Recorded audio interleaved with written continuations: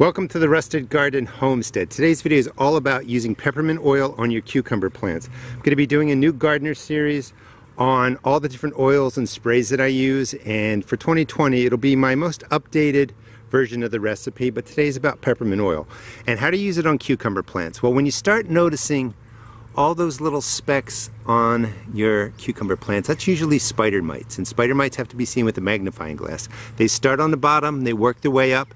May not always be spider mites, but if you get them, I get them every year, start using peppermint oil, and that really irritates and repels the spider mites. Let's go over to the group of cucumbers over here and I'll show you all the steps. So here's everything I use to make my peppermint oil spray. There's the recipe. I use a gallon milk jug per spray. So just label it peppermint oil. It's 1 to 2 teaspoons of oil into a gallon of water. 1 tablespoon of the Castile type soaps, the pure soaps. If you don't have that and you're using any kind of soap or detergent or soap that has detergent, it gets confusing, just go with 1 or 2 teaspoons to start. The reason you put oil, or the reason you put soap in there is because oil floats, and if you don't put in the soap, the oil stays on the top and you're basically spraying water. So you put in soap, shake it up, oil gets dispersed through here, stays dispersed for a good 15 to 30 seconds. Pour that into your pump sprayer. I'll show you how to spray. And between sprayings every 15 to 30 seconds, just give this a good shake. You got peppermint oil throughout the water. You want a nice even coat of peppermint oil on the top sides of the leaves and the bottom sides. Peppermint oil I sell at my seed shop. The Castile type soaps I don't. You can pick them up anywhere. And I also sell these measuring cups. Makes it really easy. So the first thing that we do, and maybe actually there's 4 things. I like to grow vertically because as they grow up, it's going to be real easy to get and spray the undersides of your leaves. You can also inspect them much more easily. But the first thing you do, let's just say you're already growing vertically, is you look for this type of spotting. We're going to remove those leaves first. Lots of stuff looks green. Some of the things look spotted. That could be signs of spider mites. You actually have to get in there with a magnifying glass and look. But when you start seeing these little dots on there, that's usually something feeding on the undersides. Sometimes you can see webbing, but it doesn't really matter. When you start seeing that pattern, it's time for your peppermint oil. Okay, let me get my scissors. We're going to cut away these leaves. Okay, same principle, growing vertically. First step. Second step, let's remove these damaged leaves. And you can either just cut off the top and leave the stem, which I like to do sometimes, it's easier. But when you start seeing this dotting, just assume that it's spider mites, some sort of insect, soft body type, and this is how you treat them. You can't save these leaves, so there's no point in keeping them on there. And again, I just cut the stem right there, remove the leaf. When you go through, remove them all. Anything that has the yellow spotting,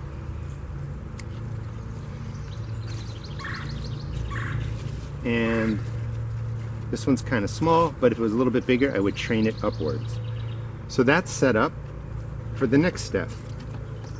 Actually, let me remove all the yellow spots on here and then I'll show you the next step, which is spraying it with water. A jet or a spray of water on the undersides will rinse off the soft-bodied insects, spider mites, aphids. They're weak, they don't really come back to your plants, so if you wash them off, you slow the progress. And the whole idea about using sprays is managing pests and disease. Sometimes you can't get rid of them 100%, but you can slow them down so these cucumber plants will produce nicely, and when they're beat up, I'll put in some new ones. So, basic water spray under the leaves. You can do that every time you're watering, just to rinse off any of those weaker insects. Alright, so it looks harsh, taking off a lot of leaves, but this pattern is really typically spider mites and other problematic insects. So the first thing, I keep saying that, but really the second thing, because you're trellising up, is a spray like this. I recommend some sort of nozzle, and just get in and wash the undersides. You're knocking off all the small insects. This goes a long way for prevention and slowing down the progress of the spider mites moving upward. They basically start on the lower leaves, they nest, they multiply, and they work their way up the plant. So now,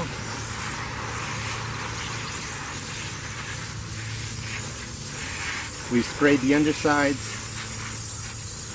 knocked back some of the problematic insects. Now you want this to dry before you put the oil on. So we're using oil for two things. One, it coats the insects, it irritates them, and it might even kill them off. It just can't say that it does that, but it definitely slows them down, it irritates them and repels them. It makes it uncomfortable. Imagine, you know, covering yourself in peppermint oil spray, getting it in your eyes. That's what it does to these little tiny insects. It also masks the scent of the plant. When we cut these leaves, pheromones are released, maybe cucumber beetles follow it, find it, come to here, but damaged plants put out a smell, it can attract insects. So we're going to put the oil on for two reasons. To irritate and repel the insects that are there, and to mask the scent so maybe other insects can't find it easily. Now the peppermint oil spray, again, I sell this at my seed shop, 2 ounces goes a really, really long way. Can be sprayed once or twice a week. All your sprays are going to be different. Peppermint oil is used for what I've just described, and it's mild, so you can use it once or twice a week just to keep repelling and irritating those insects and to mask the scents. You can use this on other crops in your garden. I'll talk about those too, but today I just wanted to focus on cucumbers. So we're going to let this dry, and then we're going to come back and spray. Alright, so the plants are pretty dry. You're going to soak this on the undersides. Make sure you shake your container, your gallon sprayer, every 15 to 30 seconds, but we're going to really soak it on until it's dripping. When it's dry, the oil will stay under there. There's enough oil to coat these small-bodied insects, really annoy them, repel them, and slow down the damage they do to your plants. Now, we took off a lot of leaves. You can give these a fish emulsion right when you're done. Don't water the leaves, just water it in the ground. It'll help with the leaf production. But just make sure you're really getting the underside. You can do this once or twice a week, whatever you want to do, and it's really, really effective. Please subscribe to my channel. I'm going to be showing you how to use dusts on cucumbers against cucumber beetles, and I'm really going to try and do the oil sprays and the dusts in a comprehensive way so you can see all the new recipes. There it is again if you want to take a look at it.